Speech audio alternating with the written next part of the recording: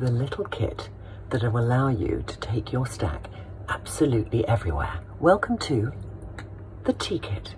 Let's talk about tools. Now, when I developed the stack, it was all about doing crease-free, cream-based makeup with your fingers. But there are certain things in the stack that you might want to do with a brush. But I didn't want any old brush. I wanted a clever brush. I wanted a brush that just was also stacking. So the tea kit has 3 divine little brushes like that. There's lip, there's line, there's smudge. They go together in a stack like that. They are the same height as a 6 stack, which was intentional. And they go everywhere with you. It makes putting on your makeup so easy. So I'm going to do a 3-part face, you know, covering every base using the tea kit. So I'm going to start off with, oh no, I'm going to not start off with that. I'm going to start off with a lip brush. And I'm just going to show you putting on Lip to Cheek in Phoebe, because I love this colour, but it's quite densely pigmented and it can end up on your finger. The brush is designed with a beautiful point, not too many hairs, not too long, not too short, but the perfect consistency to make it easy to apply lipstick. So here you go. Like that. I usually do the outside like a lip liner and then fill it in. There and there. I just have to do it slowly and then I'll get it right. When I do the top, I start in the middle, funnily enough, and then I work my way out. So I don't get too much on the outside of my lip. I'll do the other side here, back and forth. And it bends beautifully.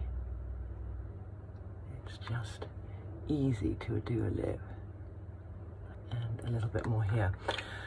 Lip done. And then I might use, what I usually do is I take a bit of, because I'm doing a full face, I take a bit of that. I do a tiny bit of blusher on either side using that same PV because it is a lip to cheek. Then I go down to Cordy, still keeping with my lip brush, and I'm just going to put some lip glow on top. Like that.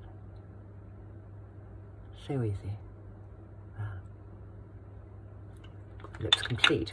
Now, because I'm doing quite a strong lip look, I don't want to do a strong eye look. So I'm just going to take the eyeliner section, which you can also use for your brows. And we've got lovely colours for brows. But I'm going to use it as an eyeliner. And all of our eye to eyes, I'm using Magician because of my top, are actually also an eyeliner formula, which makes things very easy. It means we don't need to do eyeliners. So I take a bit of that in the brush and I'm just going to quite gently do a little line like that. Not really using a mirror, so I hope I'm doing it right.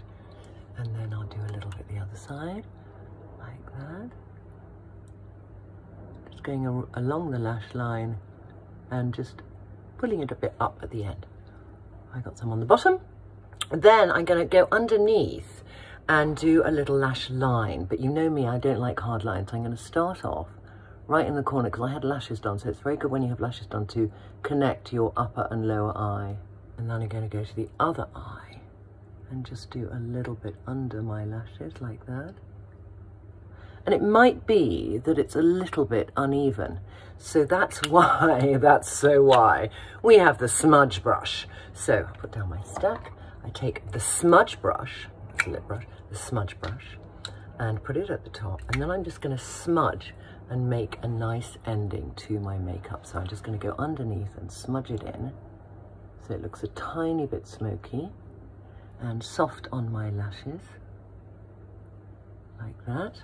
And then I'm going to take the last little bit of it and I'm just going to create a tiny bit of a socket at the back like that, just to give a bit of emphasis and open up my eyes a little bit, but not using too much. And it just is the perfect texture to smudge along like that. So, ladies, there you have it. The little kit that will allow you to take your stack absolutely everywhere.